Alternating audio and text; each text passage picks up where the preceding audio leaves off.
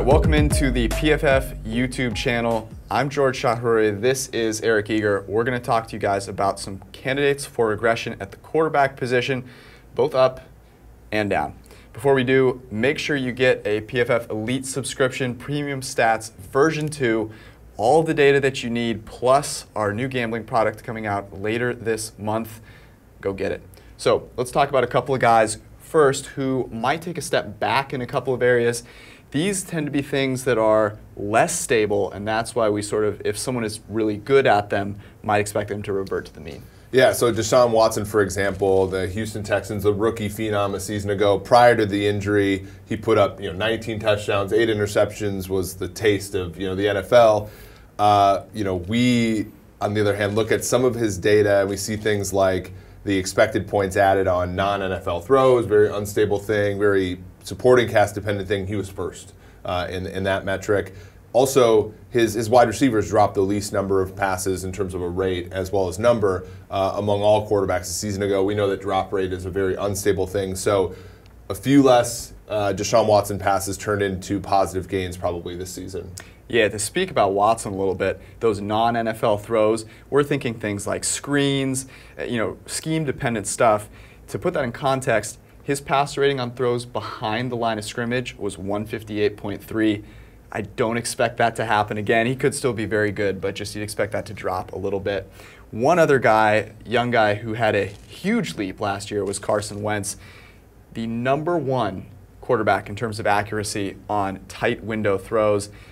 The year before, dead last. So I think there's some room perhaps to go back, maybe meet himself in the middle there. Yeah, we remember Wentz for all of the great plays he made under pressure. You think about against Washington on Monday Night Football, he had that great throw to Corey Clement. Even in Seattle, in the game they lost, he made this terrific throw to Aguilar under pressure that down the field, and countless other plays that we remember. But as we wrote about on ProFootballFocus.com, passer rating, PFF grade, all the things that you can think about under pressure are one of the least stable things a quarterback does. Wentz 5th there last season, probably going to see a little bit of a regression, and not to mention the fact that both he and Watson are coming off of knee injuries. So again, adding a little bit to the sort of regression kind of data there. Yeah. Interesting thing about talking about stats that are going to regress, that means the quarterback could potentially play better from a grading standpoint. I think Watson is a great candidate for that. But the stats that kind of result from certain plays might take a step back. So don't immediately get all sad and worried when you see the stats fall down, maybe the play rises. With that in mind, let's think about some guys whose stats were not so great last year, but the process and the things that they've done in the past might lead us to think upward transition. Let's start with Matt Stafford.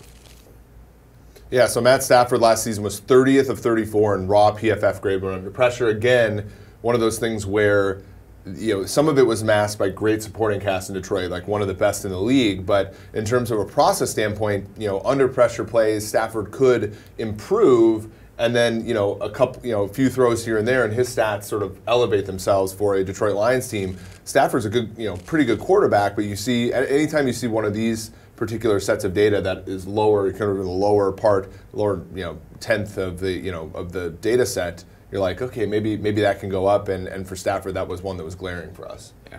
One other guy that comes to mind is Matt Ryan. So Matt Ryan, 2016, he was incredible, right? 2017, the pass rating dropped considerably, but you think about some of the things that really worked against him. He had the most passes dropped on 3rd down.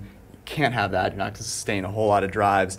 Plus, he had the most tipped interceptions last year. So passes that weren't necessarily terrible that ended up getting picked off. Of course, we remember the butt interception against New Orleans Thursday night. So a guy who we know is very good, has graded in our top 5 both of the past 2 years, but the stats didn't back it up last season. Right. So you're looking at a guy who's a cluster 1 quarterback for us, kind of an elite guy, but people are asking what's wrong with Matt Ryan, and I think you could make the argument his play dropped, but I think what our data would say is that his play dropped far less than what his statistics did. Those 3rd down drops are huge, right? Because those end drives, and you could add another 50 yards and a touchdown to drives like that. And so if you're looking at a player, especially from the statistical standpoint, to elevate themselves, I think Matt Ryan is another one. Okay, last guy to talk about here, the Chicago Bears. Everyone loves the Chicago Bears. Some people more than others. Some people are very bullish on the Chicago Bears. I'm excited. Matt Nagy coming in, your boy from Kansas City. What about Mitch Trubisky? Are there a couple things that, I know that maybe the play calling, all those different things are, expected to change, but just some unstable things that might turn his way next season? Yeah, so with everybody, I mean, under pressure stuff is one thing to look at. He was a under 50 passer rating when under pressure. His team dropped 6 of those passes. Again, we've talked about this ad nauseum, but under pressure stuff, we generally expect mean reversion. But one of the things that we haven't talked about is play action, right? And play action, of the quarterback statistics we've looked at, is the least dependent upon quarterback strength, or it reflects quarterback strength the least out of all quarterback data. And Mitch Trubisky there was 26 of 34, 2 touchdowns, 2 interceptions. So if his team not only utilizes play action more, we're going to see a bigger set of data there. But if he just simply goes to league average on those types of throws, we can see his statistics going pretty highly in the right direction there. And not only that, but he graded, I think, better than his statistics would suggest on play action. So all of those things together, plus I think what you said, better play calling would be, I think, a good sign for the Chicago Bears and their young quarterback. Yeah, to speak to that play calling, the Chicago Bears ran the ball more on first and second down in close games than any other team. So you'd expect they'd run a lot of play action then when they did pass. No, they did not. Bottom 5 in the league on play action usage in those situations. So changing a couple things here and there, a little regression to the mean will help some guys, hurt some guys. We'll be back soon with some team regression candidates and some other positions. As usual, subscribe to the PFF Forecast, get a PFF Elite subscription. We'll see you guys later.